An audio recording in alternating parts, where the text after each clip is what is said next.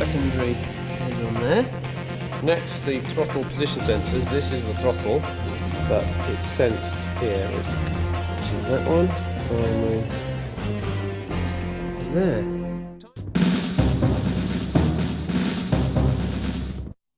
The computers are in, the ECUs, the electronic control units. There are two computers in this box which constantly interrogate each other. Now this pack will sit on the underside of the seat when it's in place. We'll be taking the crate away, of course. Also in here now, just suspended temporarily for testing purposes, are the ignition packs. They're all wired up and ready to go. There's a few more connections I need to do, but first, before I can test it all, I need to put on the lights. Take me to your leader, take me to your leader, take me to your leader. Anti-collision lights first. The one at the back is red.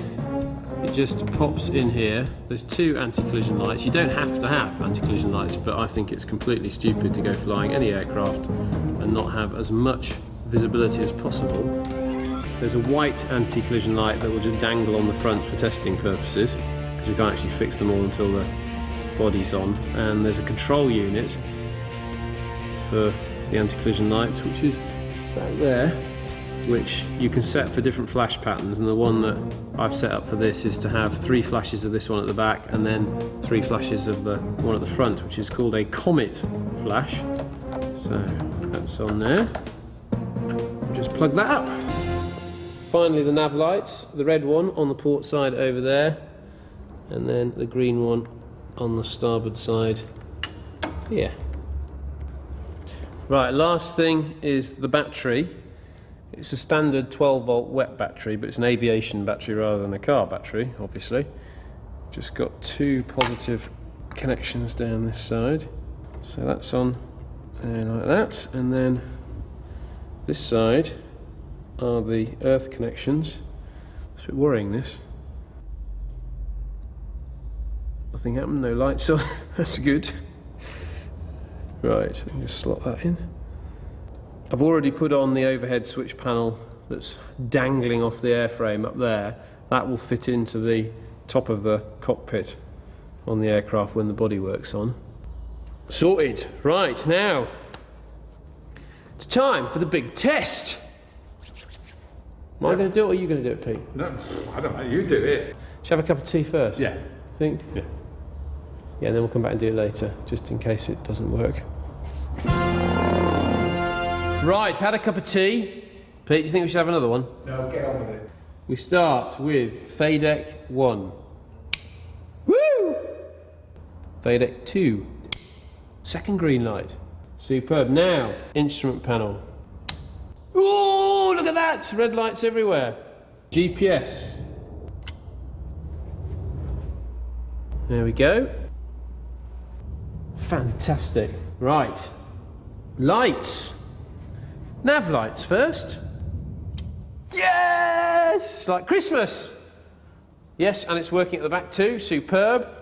Next, strobes. There we go. Now, if you are sensitive to flashing lights, or you think you might be, look away now. 3, 3, comet, superb. It's all working. Switch those off. You can look again now. Right, so they worked. Landing light. So cool! Now, comms. So that's the comms master switch and the transponder master switch. And then I'll switch it on down here. Right. Is it working? Yes, do you want to listen to it? Here you go. 450, runway is 05, ground. Exciting or what, eh? The next job is to start putting some bodywork on. Yes, we're going to be fixing these panels on. That's a little skylight window for the cockpit, I am sure it is. And this panel's another one, the same. Lots of panels, lots of drilling, lots of Clicquots. He was the famous Frenchman who used to go subaquaring. Jacques Clicquot.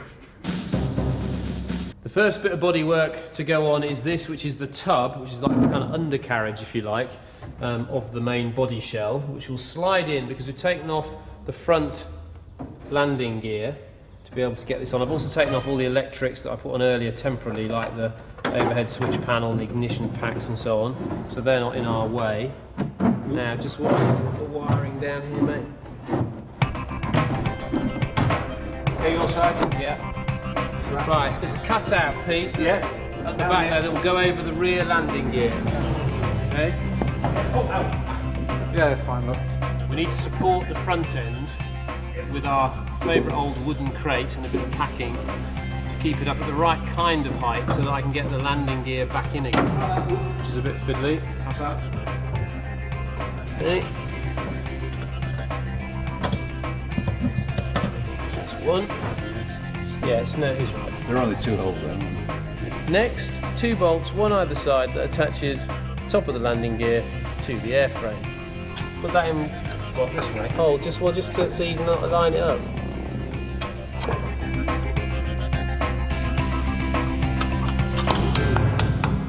Okay, sorted, done. Next job is to cut out the inspection panels in the seat back. I'm going to cut out some nice big circles with a hole cutter here so that I've got a nice radius curve on the edges, and then I'll cut the rest out with a saw.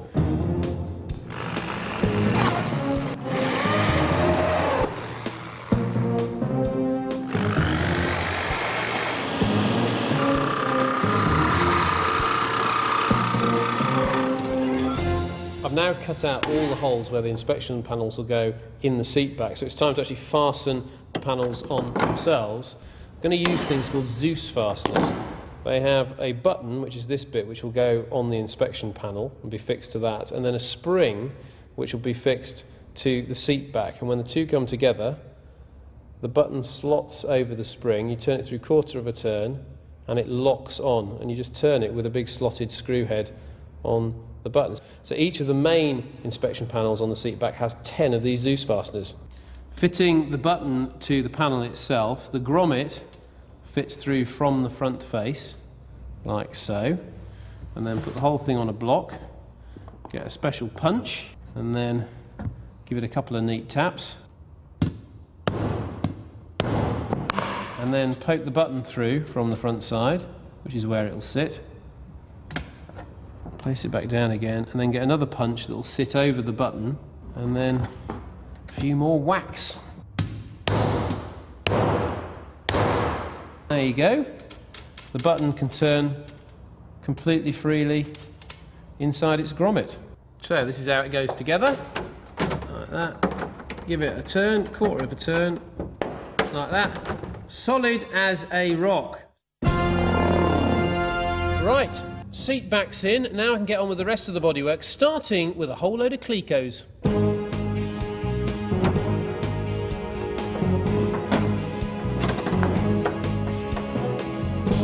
Right, that's the last cleco for now. I've put 16 clecos in to attach the tub here to the pod. That's enough.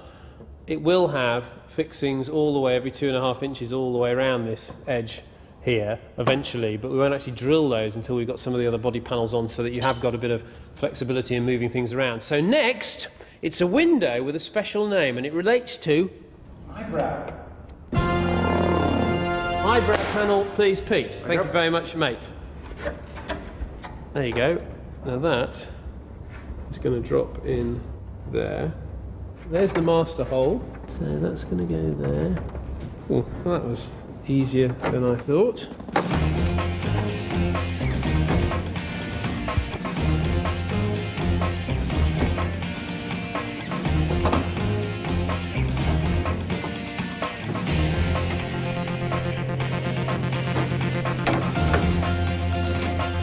Right, the overhead panel.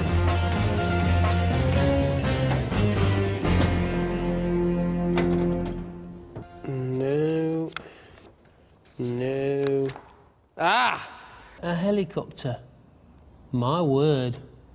Look at the wheels on that, eh?